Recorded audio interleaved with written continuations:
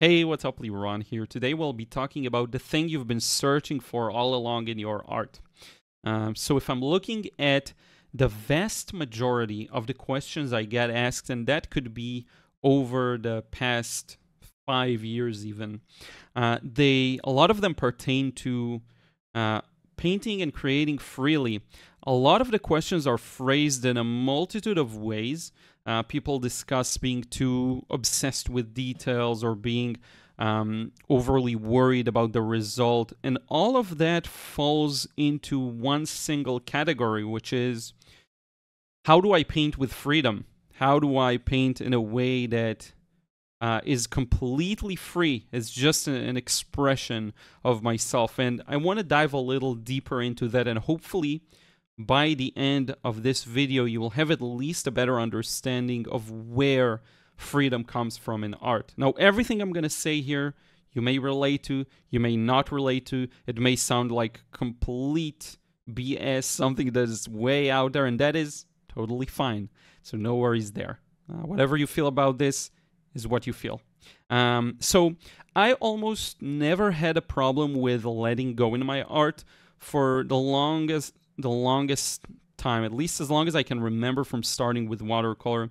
I've always had this sense of freedom whenever I would pick a brush or a pencil, pick them up and start just creating. In fact, the more direct it was, the more it was about just picking up a pen and sketching with it. Immediate freedom. Immediate, just in the zone, just staring at what I'm doing and no problems at all. And when I saw that many others were struggling with it, it honestly surprised me. So here's my take from someone who almost never had this problem and who thinks they understand where this problem comes from. Here's the first thing to unpack. Letting go isn't a skill. Painting freely is not a skill. It's not something that you learn to do. It's not something you improve at. And even if you focus on techniques and learning different actual watercolor painting skills or sketching skills or anatomy knowledge, it will not improve your freedom. Okay? Now, I want to give you a bit of an analogy here. Maybe at some point in your life it happened that you touched a hot pot on the stove, right? And you grab it, maybe you didn't realize it was still hot, maybe you were a kid, and you immediately let go. In that letting go, did you have to think about letting go? Did you have to plan how you would let go? Did you need to want to let go? Were you looking for freedom when you let go of that hot pot? Was there any intermediary between the feeling and the action? Probably not. It was direct, right? You just let go. In that same sense, letting go in art is really a non-action. It is not something you do. It's not something you learn. It's not something you practice at.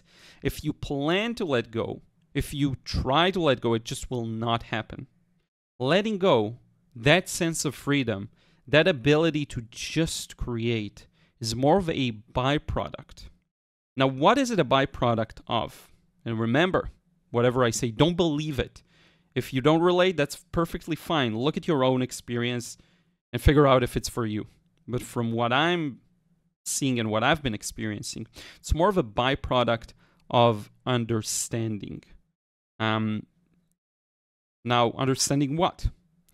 That the art doesn't actually come from you, but it flows through you.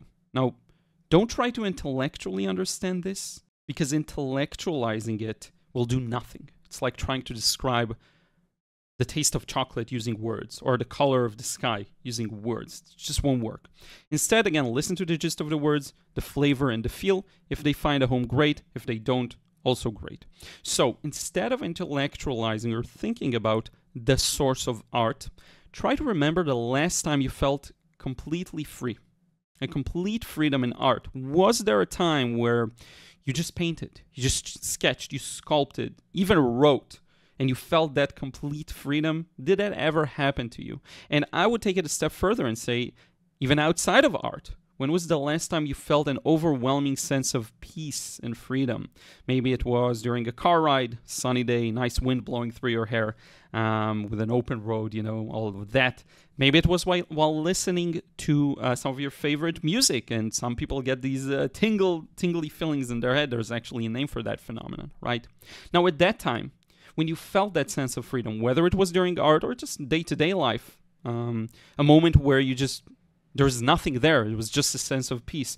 Did you try being free? Did you attempt to get free? Did you do anything in order to get that sense of freedom? Did you try thinking about it? Did you intellectualize the idea of freedom? Or were you simply free? I believe that's what everyone's looking for in their art. That kind of a freedom in one way or another. So where does this freedom come from? The source of freedom in art is in letting the art flow through you.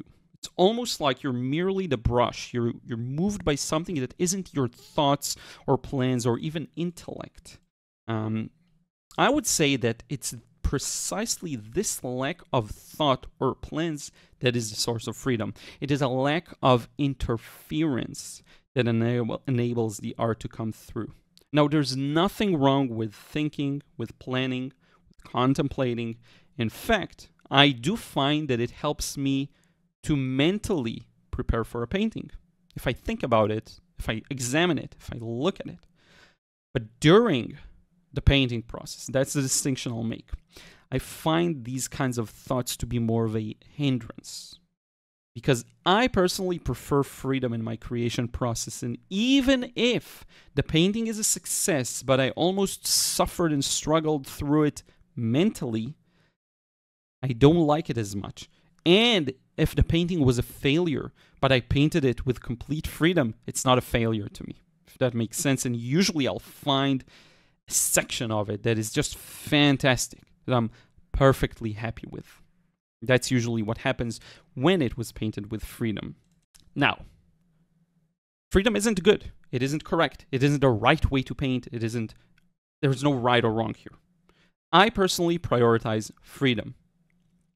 And the result of thought and thinking and planning in the moment, the result of that is the lack of freedom.